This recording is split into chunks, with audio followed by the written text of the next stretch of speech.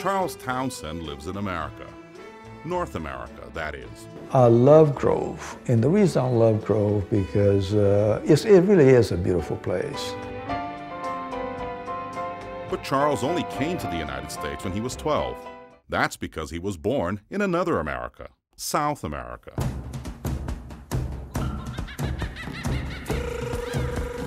I was born out there on the jungles of Tapajós River, though.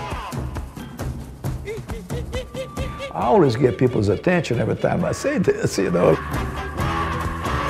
His family lived in Brazil, where he was brought up by still another America.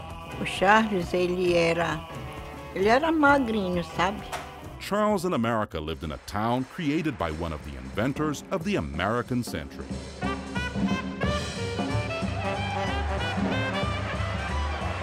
Henry Ford invented, or was the architect of, perhaps more than any other individual, the American century, American power and American sort of placement in the world in the 20th century.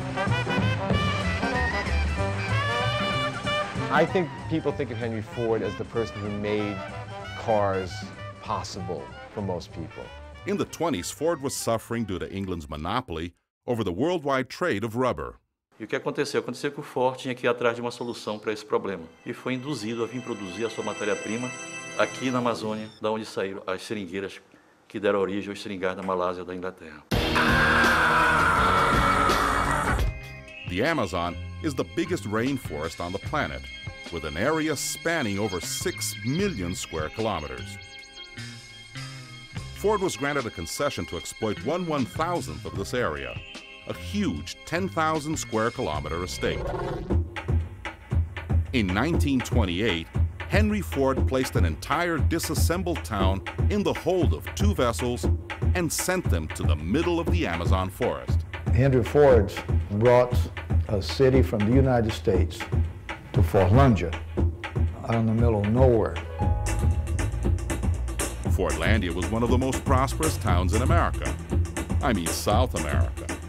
Água encanada, tratada, luz elétrica, um bom salário, assistência médica, escola para o filho. Se tu imaginar isso no final da década de 20 do século passado na Amazônia, onde não existia escola, onde não existia hospital, não existia médico.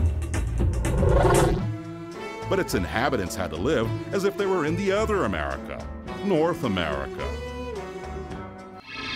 Many of them didn't get used to it and left town. Entrar num esquema de produção de unidade industrial de escala como a Ford é impossível.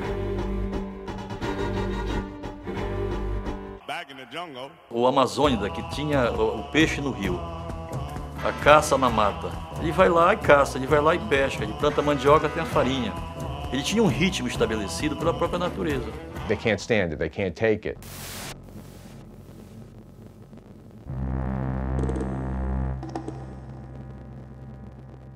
Less than 20 years after its arrival, Ford abandoned the project and Fordlândia. A gente não sabe dizer por que eles foram embora, né? Leaving America behind. For many years, America dreamed about meeting little Charles again. A gente não deixa de sentir uma saudade, né? Now, Charles Townsend is living in North America. So what to expect when I go to Fordlândia? Honestly, I don't know. He's bound for South America to re-encounter another America. Dona América. Eu sou o Charlinho. Sim, Charlinho.